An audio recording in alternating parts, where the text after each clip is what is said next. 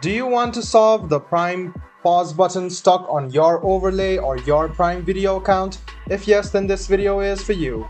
Hello and welcome to One to Step. It's your host back again with yet another interesting tutorial video. In this video, I'm going to teach you how you can fix your pause button stuck on your overlay on your Prime Video while you are playing movie or series. So go ahead and open any type of browser and go to primevideo.com and log into your account. Make sure that you have subscribed to your account.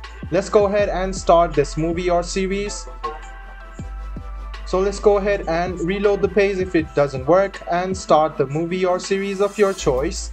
And if the pause or play button doesn't work, what you need to do is rewind the video and go back again and go next again and try to reload it. If it doesn't work, just go ahead and reload the site again.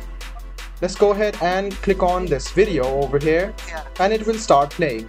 Now if the pause and play button doesn't start, you can do this.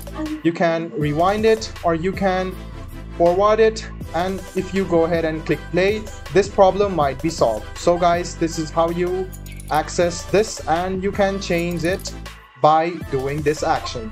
I hope this video was helpful for you. If you still have any kind of confusion, please do mention us on the comment section down below. Like the video, subscribe to the channel, and do hit the bell button for more. Hope to see you in the next video as well. Until then, goodbye, take care, and make sure you enjoy.